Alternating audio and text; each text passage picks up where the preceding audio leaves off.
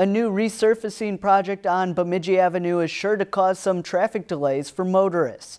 The public was invited to an open house at the Tourist Information Center to find out more about the construction project that is scheduled to begin on July 10th.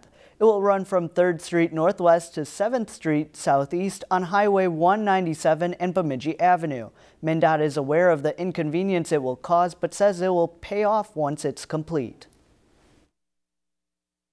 So what they'll be doing is they're tearing up the pavement. There's also some sewer work that's going to get done as well, and then they'll resurface it so it'll remain in the same way that it is now.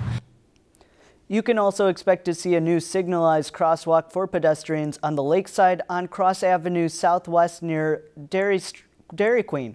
Only one lane will be closed down at a time. The department says the project will have an impact on nearby businesses. There may be times when their access is a little impacted, but all throughout the project, they'll always maintain access to the businesses and access to the parking as well.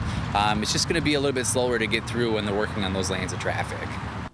The tentative date of completion is September 27th. MnDOT wants to remind drivers to obey traffic laws, especially when driving through those work zones.